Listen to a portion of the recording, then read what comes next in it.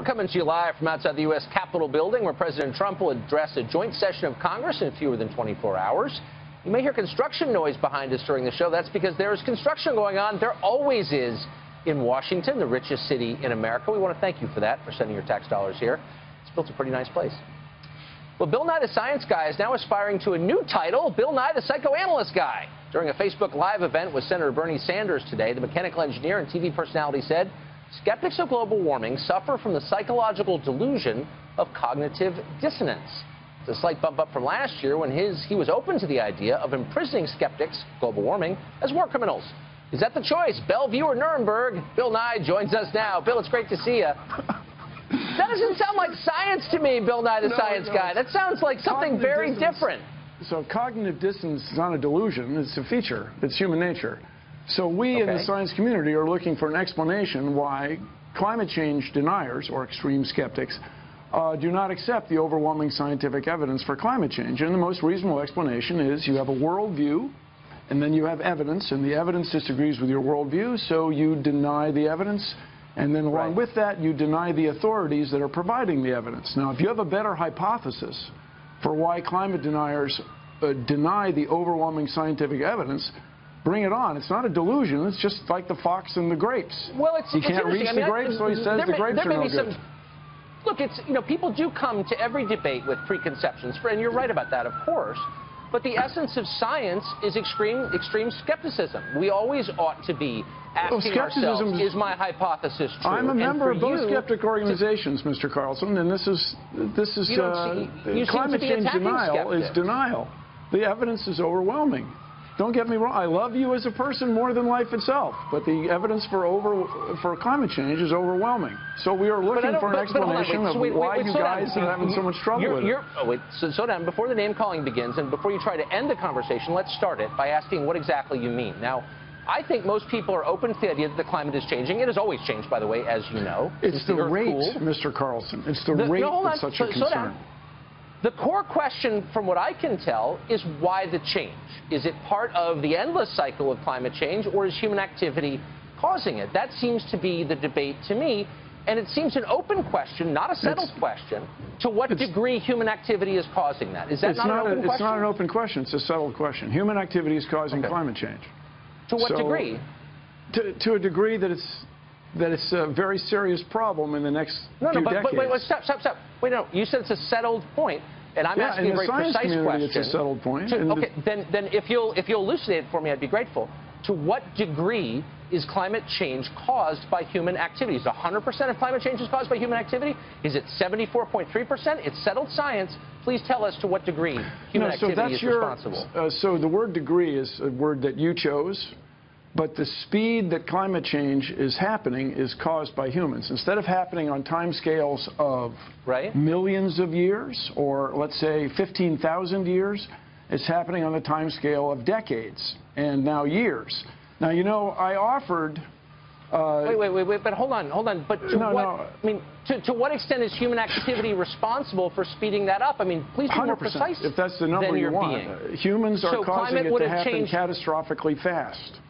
Okay, so at what rate would it have changed without human activity? And you look annoyed that I'm asking these questions, but they're very basic questions. They're not denial. So basically, the cycles of climate change, the last ice age we had was tens of thousands of years ago. So bear in mind that in ancient dinosaur days, there was more carbon dioxide. The world was warmer than it is now. There was an inland sea in what is now Wyoming. And I understand you have a member of Congress from Colorado, used to be underwater, and you go to Dinosaur National Mine, you can see it. Okay. Yes. But that's millions of years ago. The problem is you just said it was tens of thousands. That was the Ice Age. The rate. The rate is the problem. Now, here's the thing. Half the people in the world live on sea coasts. As we get the ocean a little bit warmer, the ocean's going to expand, and people live on the sea coast are going to be displaced. But you're not answering my question. Yes, you're describing what will happen if this continues. And I'm asking you a simple question. Hold on. I'm asking you a simple question about the rate of climate change. So the rate... You said that it would be happening, but that rate has accelerated because of human activity. And I'm asking you very simply... The word accelerated is an understatement. Okay? It's happening extraordinarily I'm asking you a simple fast. question.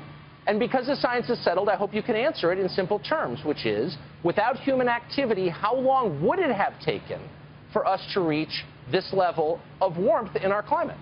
It's not clear that it would have happened. In other words, humans have changed the climate so drastically that we have almost certainly avoided another ice age. There would have been another ice age. Ain't going to happen because of you and me. So the sooner we get to work on this problem, the problem. When would it have happened? When would the next ice age have happened? Yeah. Is that your question? Without human activity, what would the process... Look, here's the point that I hope our viewers can understand. I'm not in any way denying that the climate is changing. I'm utterly open to the possibility that the change is caused by man's activity. I'm merely calling into question your claim that all of this is settled, that we know precisely what is happening and why, and that anyone who asks pointed questions about it is a denier and ought to be imprisoned or shouted off the stage. No, that was your word. That's you guys. That's not my claim, and I really. Would you like me to read your quote that people who disagree with you ought to potentially go to jail? You said that. Okay. And I'm just saying, I'm not sure that's exactly what I said, Mr. science? Carlson. We can talk about that shortly, but.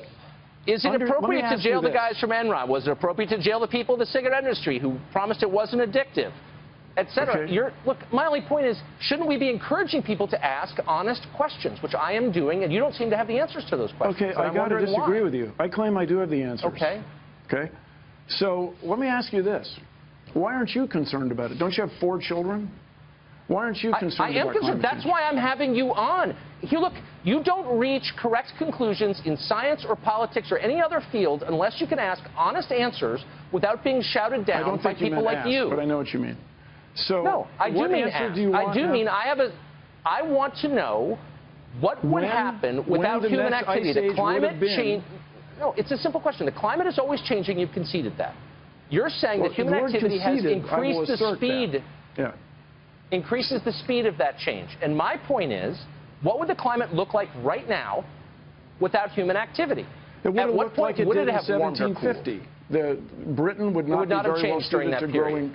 Yes, Britain would not be very well suited to growing grapes as it is today. French winemakers would not be buying land to the north as they are now.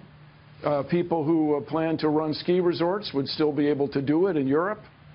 And so the climate change and the parasites. You're using the language of politics. Look, you're not a scientist, as you know. You're a popularizer. I'm using the language of economics. But so I'm just saying, you look, asked what it would to the extent that you prevent people, if you prevent people from having an honest conversation, you're doing a grave disservice to science. Don't you think that? So you asked how long it would be before, what the climate would be like if humans weren't involved right now. Is that right? Yeah. Yes, that's exactly right. So at what point would it have changed? And I'm just saying, you don't actually know because it's unknowable. So why aren't you open to questions? This is how long it takes you to interrupt me, okay? It takes you quite a bit less than 6 seconds. So the climate would be like it was in 1750. And economics would be that you could not grow wine-worthy grapes in Britain as you can today because the climate is changing. The use of pesticides in the Midwest would not be increasing because the parasites are showing up sooner or the pests are showing up sooner and hanging around longer. I think that's probably all true, but you would not be overwhelmed by pine bark beetles as it is because of climate change. That's how the world would be different if it weren't for humans. You pretend that you know, but you don't know, and you bully people who ask you questions. I really have to disagree with you. I spent a lot of time with this topic. I'm open-minded. You are not, and we're out of time, unfortunately. Thank you for joining us. You guys are the mainstream media. And I can tell you why they're leaks. Because the president has created 2 factions in his administration.